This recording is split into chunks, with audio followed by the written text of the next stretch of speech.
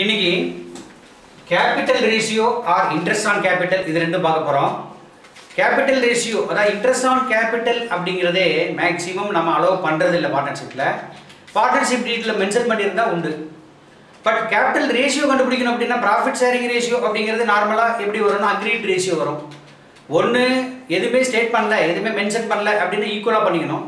அப்படி இல்லை அப்படின்னு சொன்னால் அக்கார்டிங் டு த அக்ரிமெண்ட் என்ன ரேஷியோன்னு பண்ணோம், அது profit sharing ratio, mutually agreed ratio. அது அதை விட்டுட்டு இப்போ கேபிட்டல் ரேஷியோ அப்படின்னு சொன்னால் கேபிட்டல் எவ்வளோ போட்டிருக்காங்களோ அதுக்கு தகுந்த மாதிரி ரேஷியோ பிரிச்சுக்கணும். இப்போ ஏ வந்து contributed 1 lakh, B contributed 2 lakhs அப்படின்னா 1:2 அப்படின்னு பண்ணிக்கலாம்.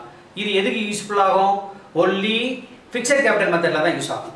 ஃப்ளக்சுவேட்டிங் கேபிட்டல் மெத்தடில் என்னென்னா ஒரு தடவை இன்வெஸ்ட் பண்ணுவான், அதுக்கப்புறம் வித்ட்ரா பண்ணுவான், மறுபடியும் இன்வெஸ்ட் பண்ணுவான், வித்ட்ரா பண்ணுவான். அந்த மாதிரி இருந்தால் நீங்கள் ஒரு மெத்தட் இருக்குது, அதுக்கு தான் வெயிட்டட் ஆவரேஜ் மெத்தட் அப்படின்னு சொல்லிட்டு அந்த மெத்தடை ஃபாலோ பண்ணோம். அந்த மெத்தட் எப்படிங்கிறது தான் இப்போ நம்ம பார்க்க போகிறோம். அதில் தான் ஒரு சம் போட போகிறோம். A and B formed partnership with rupees 50,000 and 30,000 on 1st January 2016. அப்போ ஆரம்ப கேபிட்டல் 1st ஜனவரியில் கொண்டு வந்த கேபிட்டல் எவ்வளோ இருக்கு? A 50,000 கொண்டாந்துருக்கார், B வந்து 30,000 கொண்டாந்துருக்கார்.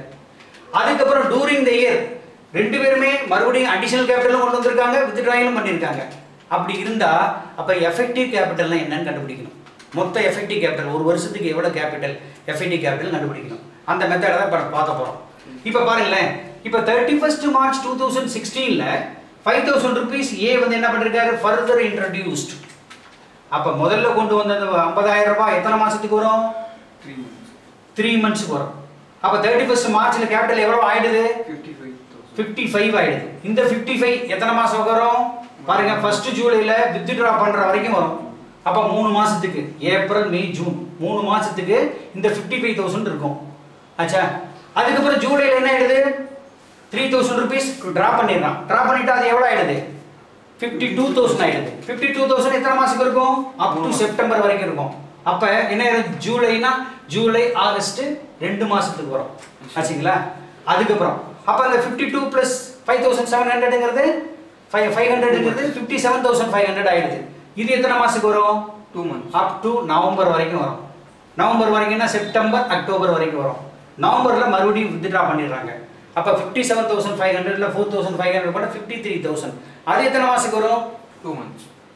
நவம்பர் டிசம்பர் 2 months வரும். அப்போ அப்படி கால்குலேட் பண்ணி அப்போ நீங்கள் கேபிட்டல் எஃபெக்டிவ் கேபிட்டல் கண்டுபிடிக்கணும் அப்படின்னா அப்போ the capital contributed by A for 1 month அப்படின்னு சொல்லி கால்குலேட் பண்ணோம்.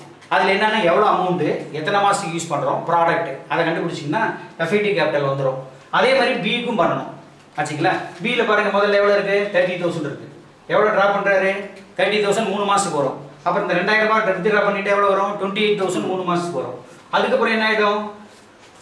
99,000 கொண்டு வராரு. அப்போ 28 + 9 எவ்வளோ? 37,000 இருக்கும். 37 அப்படின்னு என்ன வரும்? ஜூலை ஆகஸ்ட் செப்டம்பர் ஆகஸ்ட் 2 மாதத்துக்கு வரும். அப்படியே நம்ம அதையும் கால்குலேட் பண்ணோம்.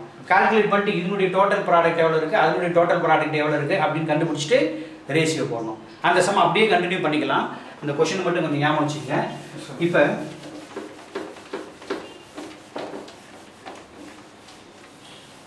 இப்போ amount total capital contributed, total capital by A for 1 month அப்படின்னு போட்டு அப்போ நீங்கள் என்ன பண்ணுறீங்க, அதை எப்படி மெத்தடில் போடுறீங்க அப்படின்னா capital number of months product ஒரு மாதத்துக்கு கால்குலேட் பண்ண போகிறோம். அப்போ முதல்ல எவ்வளோ கொண்டு வந்திருந்தாரு? 50,000 கொண்டு வந்தார். அதில் எத்தனை மாதத்துக்கு வருது? முதல்ல 3 monthsக்கு வருது. அப்போ ப்ராடக்ட்டு 1,50,000. அடுத்தது எவ்வளோ கொண்டு வந்திருந்தாரு? 5,000. 5,000. அப்போ 55,000. அப்போ அது வந்து எத்தனை மாதம் வருது? 3 monthsக்கு வருது. அப்போ 1 lakh ப்ராடக்ட் 65,000. அடுத்தது எவ்வளோ வித்ட்ரா பண்ணியிருக்காரு? 3,000 வித்ட்ரா பண்ணியாச்சு. வித்ட்ரா பண்ண என்ன ஆயிடுது? 52,000. இது எத்தனை மாதத்துக்கு வருது? 2 monthsக்கு வருது. அப்போ 1,04,000 ஆச்சா?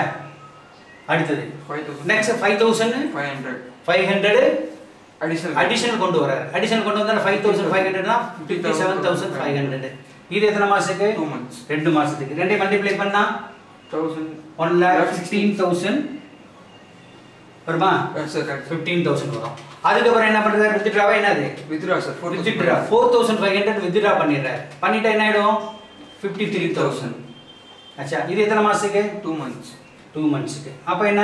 1,06,000. அப்ப இது டோட்டல் பண்ணீங்கன்னா 6,40,000. 6,40,000. அச்சா இது வந்து டோட்டல். நல்லா ஞாபகம் வச்சுங்க. கேபிட்டல் முதல்ல இனிஷியலா இருந்தது இது.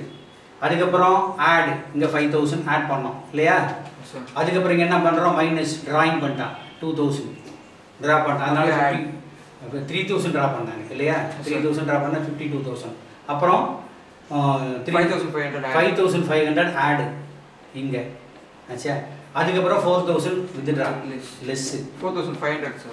4,500 லெஸ். இப்போ பண்ணீங்கன்னா இதுதான் வந்து டோட்டல் ப்ராடக்ட் எஃபெக்டிவ் கேபிட்டல். எது? ஏவோட எஃபெக்டிவ் கேபிட்டல். அப்போ இந்த 64,000 கொஞ்சம் ஞாபகம் வச்சுக்கோங்க. இதை தனியாக எடுத்து தெரிஞ்சுக்கலாம். இதே மாதிரி பிக்கு போடணும். பிக்கு போட்டால் எந்த மாதிரி பண்ணுவோம்?